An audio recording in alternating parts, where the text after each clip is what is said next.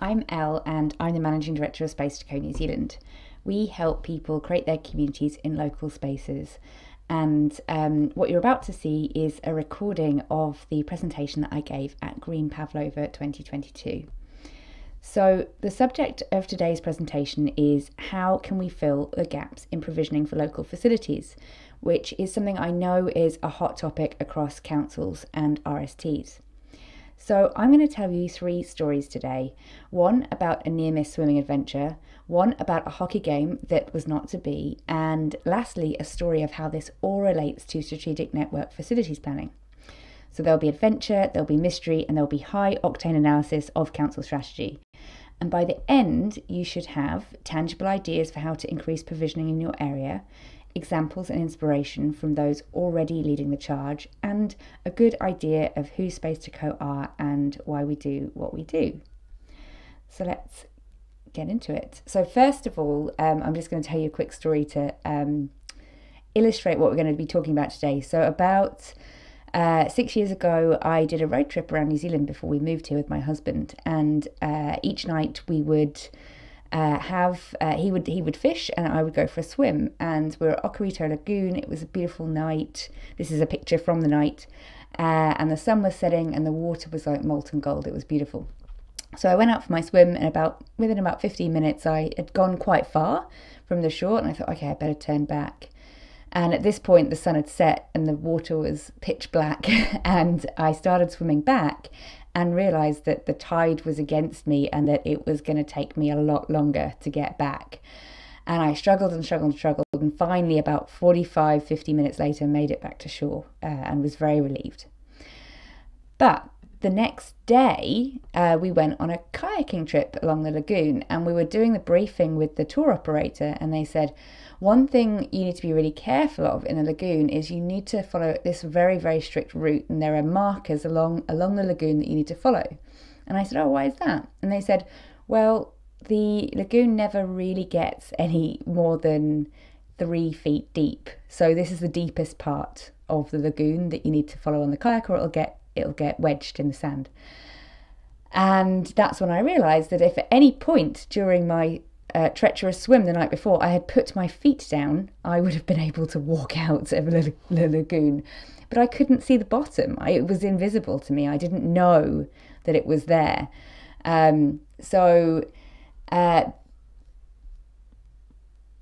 This story is basically to illustrate that what becomes possible when you make the hidden visible. So that brings us on to the topic of, there are not enough facilities in our local towns and districts. And for some areas, this is genuinely true. Like, for example, we know that Gisborne is an area that is completely lacking in certain types of facilities. However, in many areas, there are facilities. It's just that they're not visible or accessible enough. So not every town or rural location can have a multi-million-dollar sports complex, but they may have a school or a sports club that can provide some opportunities for accessing local recreational spaces. So our big idea for how to solve this is not a new idea. It's the way humans have brought supply and demand together for millennia. It's a marketplace. So from the agora public markets in ancient Greece to Trade Me or Book a Batch, marketplaces help people with something to be found by people that are looking. They make the hidden visible. So in the context of local community facilities, a marketplace can instantly increase provisioning of facilities just by making what already exists more visible and accessible. So we can increase provisioning by just using what already exists around us. So let's look at how we work with councils to make this work in real life. So SpacetoCo helps councils create a local marketplace of facilities. So instead of a static list that just has phone numbers or static forms, we enable an easy, familiar marketplace experience that's much more like a kind of Airbnb way to find local spaces. And our first example is the city of Kwinana, which is a semi-rural township in Western Australia. They have heaps of indoor and outdoor recreational spaces, but it wasn't obvious that they could be booked and used outside of seasonal hire activities. They were hidden in plain sight. We partnered with them in 2021, and they have since enabled over 75 facilities to be easily found and booked online. Not only that, but other non-council spaces can be found and booked too. And here's what that looks like in real life. So this is the City of Kwinana's, this is just a regional search on our marketplace for City of Kwinana. You can see that customers can sort by price or filter out by the amenities that they need. And it's a really, really great way for people to explore what's available to them in their local area. So what you're seeing here is that there's not just the council facilities, but there's also local facilities like Zone Kwinana. There are kindy spaces, there's a wellness space. So already we've increased the provisioning just by making all these other local, either charitable spaces, school spaces, private spaces, sports club spaces available. And you can also see the huge range of facilities. So it's indoor, outdoor, pricing's very clear, minimum booking times are clear, and they've even got a community bus that's available for hire. And this comes on to another part of what becomes possible when you make the hidden visible, is that you don't just have to share bookable spaces. You can share heaps of things. So we work with the town team movement to make free community spaces available, volleyball courts, beach wheelchairs, and it keeps surprising us what councils use our system for to share. So we've got things like free trailers, zero waste food, zero waste events kits, food truck locations, market stalls, storage space, just so much that can be shared. And wherever there's something that people don't know about, it can be easily shared and booked. So another more local example is the work we've been doing with Matematikpiako. And they've been working with us for 3 months and are already seeing an increase in casual sport bookings, which is exactly the outcome we wanted. So we're making it easier to get local facilities used so that people get active and together more. And here's some real life examples of how much easier it is to book recreational sport facilities. So these are real bookings that have come through in the last couple of weeks. But the other thing that we help make more visible is data, because that is another thing that's hard to come by in the recreational facility space. A lot becomes possible when you can see what's happening at facilities by making the data visible and progress measurable and tangible. So you can see here in this example, the light blue colour shows, and given what we're in sort of mid-May, we've already seen this increase in casual bookings, which is great. And that's insights that council can take back and prove that the investment is paying off. And here's more examples of other data that we collect. So you can see how revenue and bookings trend across the year. Whether you're increasing the activation of your venues, you can see which venues are doing well and which ones need more support. We've had councils that realise that they should completely change their marketing budget and resources towards the lower use spaces when this data was made obvious. You can see who the most active groups are in a space and what they're using it for, what the cancellation reasons are, and how much COVID has affected revenue. You can also really dive into who the local users are, where they are based, how far they are travelling, and what their total booking value is. So you can see here clearly that there's a couple of, this is dummy data, but in a real life example, you could easily see who's actually making up the higher bulk of percentage of revenue for a particular space. We also crunch some data for some of the community-led venues that we work with across Auckland to try and understand some booking reason trends. So what we see is that in 21-22, the highest number of bookings were for things like counselling, support and therapy, dance and performance arts, and kids or holiday programs, which is interesting that these are the areas that seem to be growing the most in terms of what people want to use space for. However, we see for bookings that are, when we look at the revenue from bookings, so this is about volume of bookings, this is about revenue, we can see that there is a much higher proportion of revenue coming from the lower frequency but higher revenue events like weddings and social occasions. This also means that we can see some new booking trends across the spaces we work with. So we see more churches looking to share spaces with sports clubs because they don't want to pay a lease on a building, but they do want to use it for several hours a week to meet as a church, and that can save them a lot of money. We're actually seeing a lot more people doing community co-working where they don't necessarily want to commute into the city, but they do want to work somewhere away from home locally. We see many more spaces sharing their spaces like forecourts and car parks for food trucks and markets and bringing the community together in that way. In New Zealand, we've seen a trend for Kāinga Ora to get much more involved in the community space arena and providing free development as part of their developments. So if I just skip back to where we were and head back, what we can see is that we've been able to make what is hidden visible, and this can have a massive impact on increasing provisioning to local communities. So we're going to dive into part 2, which is making what is difficult easy. So this is a quick anecdote about a friend who tried to book a social hockey match. So she plays hockey socially and they wanted to find a regular slot to practice in. So she reached out to a local rec centre to inquire about availability and pricing. What happens is what follows is a blow-by-blow account of what happened in real life when she tried to book. And this may make painful viewing. So here we can see that it was 8 emails and she was still no further with actually booking the space because the availability wasn't clear, the pricing wasn't clear, the process wasn't clear.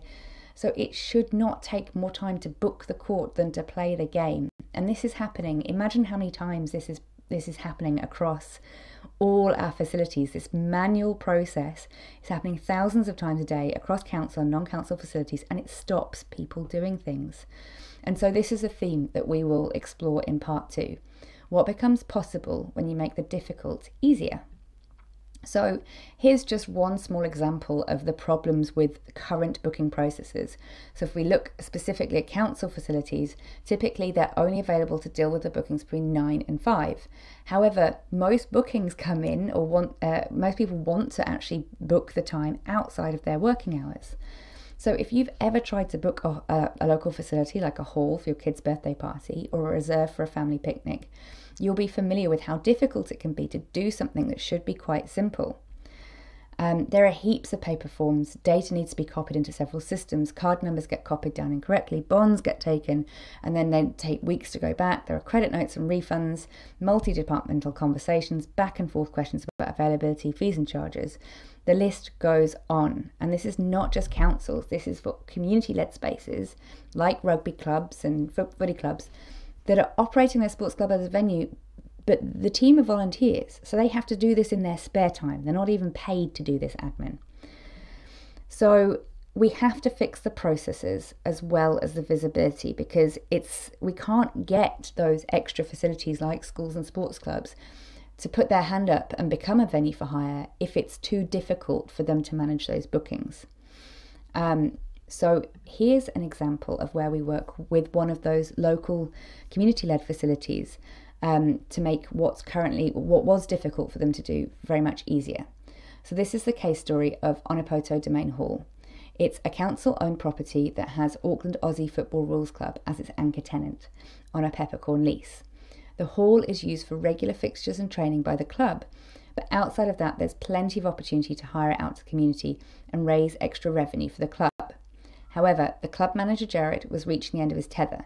The hall was popular for kids' birthday parties, and he was having to spend hours each weekend getting back to inquiries and creating invoices. With a new baby on the way, he just didn't have the time to manage it. So now I'll play you Jared's story just for a couple of minutes so you can hear from him how he's been using the system.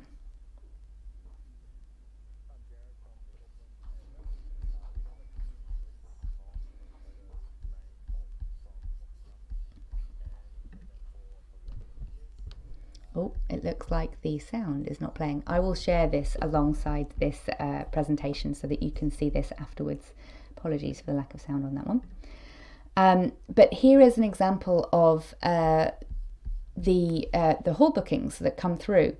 So these are all the hall bookings that he now manages through SpacetoCo. But can you imagine if for every single one of these bookings he was having to go back and say, yes, it's available, no, it's not available, create an invoice, take payment, send a receipt, do all the communications. Whereas all he has to do on the SpacetoCo system is accept the booking with one click. That's it. Everything else is done. So we've made it as easy as possible for him to share the space. He can apply a bond that's automatically gets returned if no claims are required. The regular hires are invoiced monthly based on actual usage, so there are no errors. And at the end of the month, he gets a lump sum of all the revenue collected from space hire with a reconciliation report, so that accounting is easy as well. So we've literally taken what used to take hours and distilled it down to a couple of minutes so that the space can get more usage. And this can have great benefits to the community as well. So firstly, he can easily predict the revenue coming in and understand how much his bookings are growing. And you can see there has been a growth in bookings, particularly those casual bookings in the last year. And we can also see that this means, so what that growth in bookings means is more opportunities for connection, recreation and sports that are being made available to the community that were not there before. And here's an example of a new class that has started up at that space, which is a karate class, which means that people living in that area now have 3 or 4 sessions a week where they can take their kids to karate. That's a sporting activity that wasn't there before, because that hall is available for hire by someone that wants to teach karate in that area. We also get some, I saw this booking come in last week, which I wasn't quite sure whether it was serious, but again, they can take bonds just in case. And so this is what the data we capture on the time savings of using a much more automated platform like ours to manage bookings, and the time savings that this can create for sports facilities. So the impact of this is that we can basically redirect people's time to activities that create opportunities for local communities rather than cost time on repetitive admin and processes. We also have another example of Ketera Nui, which is a dance rehearsal facility in Onehunga, where they've been able to spend their time and use their data to get funding on the lease for a new theatre. So this has created a new performance space in that area. I won't show that video as well because I suspect that the audio will be the same. But my last example is Kainga Ora, which is the New Zealand Housing State Housing Department, and where there is they have started doing free spaces for the community that are impacted by the development of building new housing. So their spaces are free, and we've been working to make underutilised spaces in the CBD available, and it's absolutely wonderful to see how the community are responding and using these spaces. So this is just an example of all the things that we've seen pop up in these spaces. For example, we've got people needing a safe space for online therapy sessions, doing dance workshops, setting up new community groups. This is incredible for that local community to have this space to use for free. And of course, it's been made possible by the fact that the people managing the space have literally almost nothing to do to accept the bookings. So that brings us on to our last part 3, which is making the plan happen. So this is where we're going to talk about strategic network facility plans, and almost every council has a documented plan for how they will manage their network of local facilities, from halls, centres, multi-sports arenas to reserves and even campgrounds. And I've read a lot of these plans, and they all have these themes in common. So there are gaps in provisioning for certain types of facilities. There is often negative community feedback on the difficulty of finding and booking spaces. The cost of managing this portfolio of properties is high and getting worse as these assets age. Therefore, there is a desire to devolve management of these assets to community operators. However, the capability and compliance of those community-led arrangements can be mixed. And this basically leads to a tug of war between council and community-led venues, where council expect a level of service to be delivered, but they don't necessarily provide the resources to enable that. And there are very limited, funding opportunities and almost no technology in this space to support. They expect accurate data and reporting, so to understand utilisation and who's using the spaces.